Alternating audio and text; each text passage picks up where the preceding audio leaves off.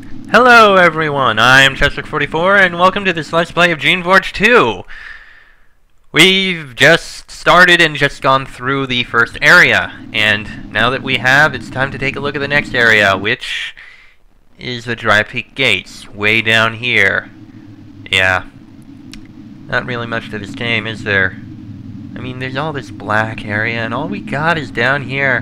Then again, it is just going to be a fairly simple mission. I mean, we just go into Dry Peak, talk to the two shapers there, and leave. What could possibly go wrong? Okay, let's see here. As you walk along the dusty road, you realize that Shanti has gotten well ahead of you. You are alone on the road. You suspect that you will have to learn to fight very soon. Oh, there's a couple barrels. A mug. Nothing. And bones. Yeah, nothing in those. Ahead, you can dimly hear growling and hissing. Excuse me. You also hear what sounds like spellcasting. You suspect that Shanti has found some rogues to fight. She's probably enjoying it. There is a building to your right, almost overgrown by the hardy, twisted desert trees. Maybe there's something useful inside. That says what we would find inside. Healing. This is a small shaping chamber. It is in buildings like these that shapers make new creations. They use healing and essence pools to recharge themselves. If you stand next to the pools, you will be healed and energized. Shanti has left some things here for you. There is a healing pod and a shield on the table. Also, there are 2 books around the corner, and reading them teaches us about making creations and casting spells, which we don't need to know. So, there's the shield, a little healing from when we fought those things. You don't have enough living tools to get that door open. 6! Wow. That'll really improve our mechanics. Ah, there's the Fiora. Charge! And we still need 5 action points in order to attack. Oh! And we leveled up. Yeah, the level up sounds a bit different now. Oh well. Still, we have enough essence now to, you know, use that thing. Jeez, we're carrying a lot and we're encumbered at 82. And yeah, you know what? Improve magic shaping a bit, and melee weapons and quick action at 5. That's fine. I think we'll probably do something else next time. Another rogue that is now dead. Actually, you know what? Enemy is visible. Ah, there it is. Okay. Let's see if we can lure it to us. Here, Fiora, Fiora, Fiora, Fiora, Fiora. I guess it didn't see us. Actually, now that I think about it, do we have enough? We do. You know what? It's a shaping hall over there. Let's go into the shaping hall and make our first Fiora. Also know just what I'm going to name it, because, well, I'm filming these so far in advance that it would be kinda stupid to wait for people to name it. I'd probably be 8 hours in before we got a name, so instead, I'll just name it after various fans and, you know, people who have commented and that I know are watching and enjoy it. By the way, don't ask. If you ask to be put in, you're not gonna get it. But for now, let us create our first little creation. Our first Fiora. Noronestiasha noroko monofina manista shono fiornikomo natiasha moniasha riasamita moto. Hello, little Fiora. Welcome. Oh, there's even been a graphical upgrade, I think. Still, now that we have it, maybe we should rename it.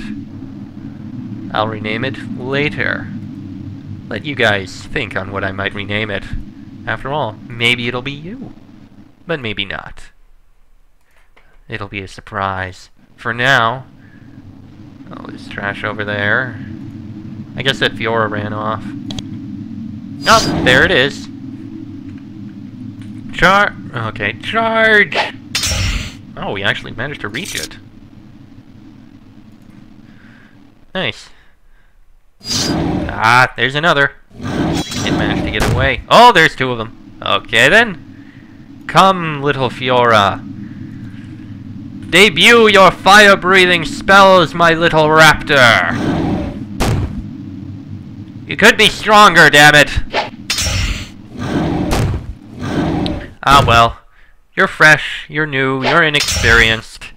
You'll get stronger with time. And I'm sure eventually we'll have a little friend to help you out. This small shop has been effectively demolished by the rogues. This is unusually vicious destruction even for a mad creation. The only things left intact are a few pots. Anything inside? Nothing in that one, and speed pod. Yeah, that's something. Here's a nest. A living tool and some meat. Meat. Me like meat. Ah, there's Shanti. Oh! Shanti's fighting. Okay. Oh. Yeah, Shanti's fighting a lot. Oh my! I should not have charged in. Oh crap! Why did I charge in? Why? Thank you, Shanti. And I can't use an ability. Oh well, no biggie. Aw, Shanti, you should have left it for our little Fiora. That was not nice. Okay, Shanti, you killed them all. Fine.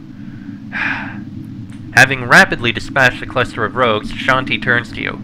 She hasn't even broken a sweat. I see you dealt with the Fioras I left for you. Good. It is important to know how to defend yourself. However, apprentice, there is something you should remember. Combat is not the only way to achieve your goals. Stealth and diplomacy work as well. If you wish to avoid battle, I suspect that in practically every case there is a way to. What if the way I want to go is completely blocked by enemies? Then look for a different route. If you find that the obstacles in one area are insurmountable, go elsewhere. In my experience, there is almost never only one route to a goal. Weren't you scared being outnumbered like that? Scared? Of our creations? We are shapers. We are the absolute masters of the life we create. Heaven help us all if it should ever be otherwise. Why are there so many rogues? I do not know, but I am ready to find out. The state of this colony is a disgrace. I'm ready to move on. Good, I am eager to reach Dry Peak. Their colony is in a miserable state. I want to know why. Understandable. Yeah, bars of iron are heavy, but... oh, jeez, they are heavy! They do have a use, though. You'll see later. Yes, improving your skills, we already did. You have reached Dry Peak's Customs Gate. All Shaper settlements have a Customs Gate where visitors are questioned and searched. Normally, there would be guards here waiting to stop you and ask about your business. However, there is nobody here. The main gate is closed, the door to the guardhouse off to the side is closed and locked. It doesn't look at the moment like there is any way in. For the first time, you start to wonder if there are any people in Dry Peak at all. To proceed, you will need to find a way to get this gate open. Shanti stands next to the locked door of the customs gate. She looks furious.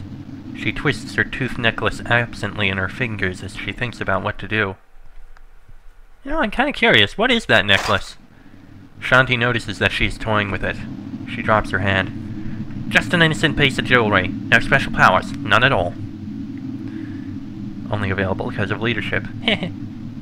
The gate is locked. Isn't it supposed to be guarded?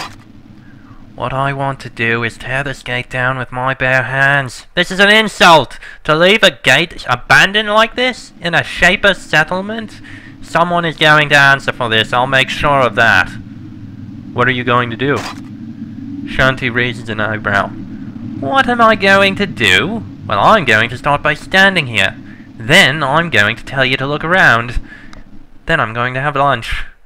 Be a good apprentice and see if you can find a way around this gate. Run along. Why do I have to do that? Aren't you the one who's supposed to be doing the investigating? Shanti is amused by your insolence, but not very much. Remember, student, wisdom and power are only given to those with common sense, such as a sense to obey one's superiors. But if you want to end up spending your life in some backwater maintaining serviles and picking rocks out of your boots, that is your choice. Your point is made very clear. Are you sure you want me to go unprotected? I won't be able to serve you well if I'm ambushed and killed. I suppose you are right. Your concern is noble, I guess. If you run into anything you can't handle, lead it back to me. I'll take care of it.